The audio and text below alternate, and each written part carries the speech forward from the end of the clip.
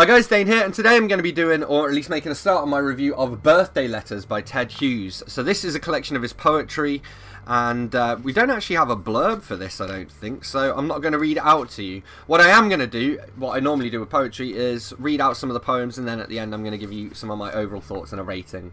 So let's start with Visit. Lucas, my friend, one among those 3 or 4 who stay unchanged, like a separate self, a stone in the bed of the river, under every change, became your friend. I heard of it, alerted. I was sitting youth away in an office near Slough, near me. Morning and evening between Slough and Holborn, hoarding wage to fund a leap to freedom, and the other side of the earth a free fall to strip my chrysalis off me in the slipstream. Weekends I recidived into alma mater. Girlfriend shared a supervisor and weekly session with your American rival and you. She detested you. She fed snapshots of you, and she did not know what inflammable celluloid into my silent, insatiable future, my blind man's buff, internal torch of search. With my friend after midnight, I stood in a garden, lobbing soil clods up at a dark window.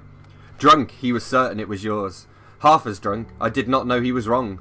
Nor did I know I was being auditioned for the male lead in your drama, miming through the first easy movements, as if with eyes closed, feeling for the role, as if a puppet were being tied on its strings, or a dead frog's legs touched by electrodes.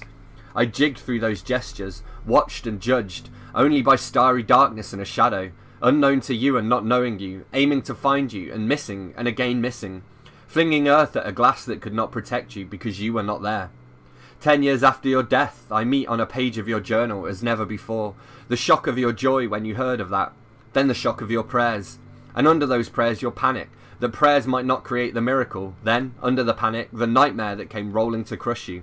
Your alternative, the unthinkable old despair and the new agony, melting into one familiar hell.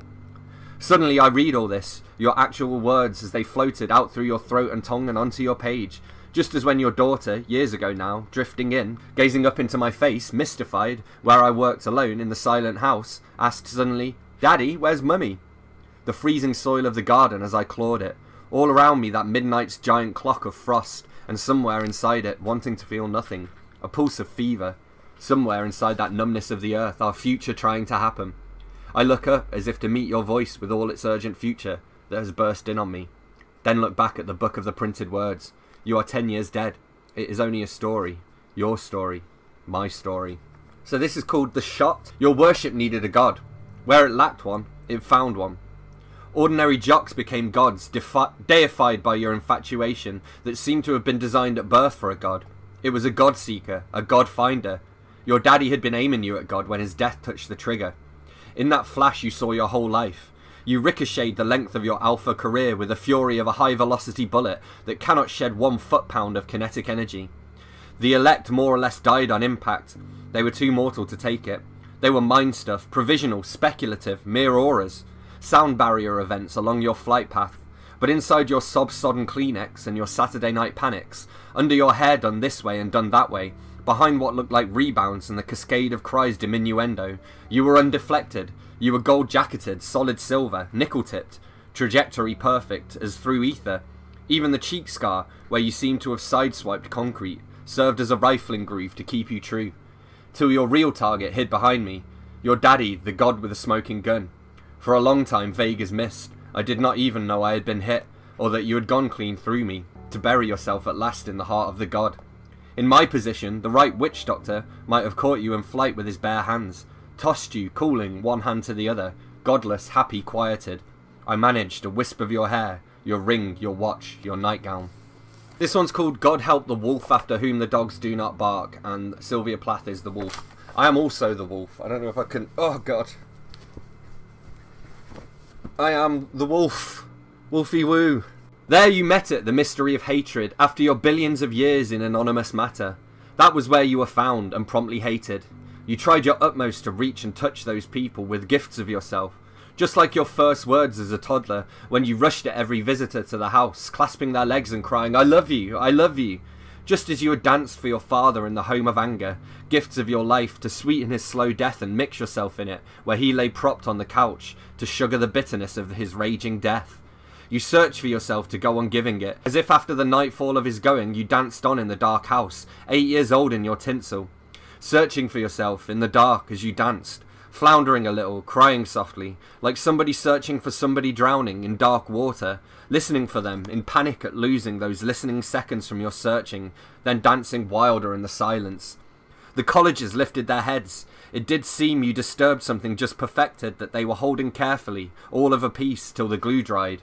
And as if reporting some felony to the police, they let you know that you were not John Donne. You no longer care. Did you save their names? But then they let you know, day by day, their contempt for everything you attempted. Took pains to inject their bile, as for your health, into your morning coffee. Even signed their homeopathic letters, envelopes full of carefully broken glass, to lodge behind your eyes so you would see. Nobody wanted your dance. Nobody wanted your strange glitter, your floundering, drowning life and your effort to save yourself, treading water, dancing the dark turmoil, looking for something to give. Whatever you found they bombarded with splinters, derision, mud, the mystery of that hatred. And this is quite a long one here, but it's about Paris. And I want to go to Paris, but I can't because everything's in lockdown. Alright, there's just one more poem I wanted to read from this collection to you, and then I'm going to give you some thoughts. So this is Night Ride on Ariel. Your moon was full of women, your moon mother there, over your bed. The Tyrolean moon, the guttural mourning and remaking herself. It was always Monday in her mind. Prouty was there, tender and buoyant moon, whose wand of beams so dainty put the costly sparkle into Cinderella. Boitia, moon of dismemberment and resurrection, who found enough parts on the floor of her shop to fill your old skin and get you walking into Tuesday. Mary Ellen Chase, silver nimbus lit, egg eyes hooded, the moon owl who found you, even in England, and plucked you out of my nest and carried you back to college, dragging you all the way, your toes trailing in the Atlantic. Phases of your dismal-headed fairy godmother moon, mother making you dance with her magnetic eye on your daddy's coffin, there in the family film. Prouty wafting you to the ballroom of broken glass on bleeding feet. Boitia twanging the puppet strings that waltzed you in air out of your mythical grave to jig with your daddy's bones on a kind of tightrope over the gap of your real grave. Mary Ellen Moon of Massachusetts struck you with her chiming claw and turned you into an hourglass of moonlight with its menstrual wound of shadow sand. She propped you on her lectern, lecture timer. White-faced bolts of electrocuting moonlight, masks of the overfull or empty moon that tipped your heart upside down and drained it. As you flew, they jammed all your wavelengths with their crisscross instructions, crackling and dragging their blacks over your flailing light, hauling your head this way and that way as you clung to the sun, to the last shred of the exploded dawn in your fist that Monday. So yeah, overall, I mean, as you can tell, pretty much all the poems in here are about or inspired by Sylvia Plath in some way, which made it more interesting for me because I'm not a massive Ted Hughes fan. After reading this, I have become more of a Ted Hughes fan, although I do still prefer Plath. Overall, I gave it a 3.75 out of 5. It's not like my exact kind of poetry that I really love, but it's close to it, and I can see how his works inspired a lot of people whose work I really enjoy. So there we have it, that's what I made of Birthday Letters by Ted Hughes. As always, don't forget to let me know in the comments what you thought of this book if you read it. Hit that like button if you've enjoyed this video, hit subscribe for more, and I will see you soon for another bookish video. Thanks a lot. Bye-bye.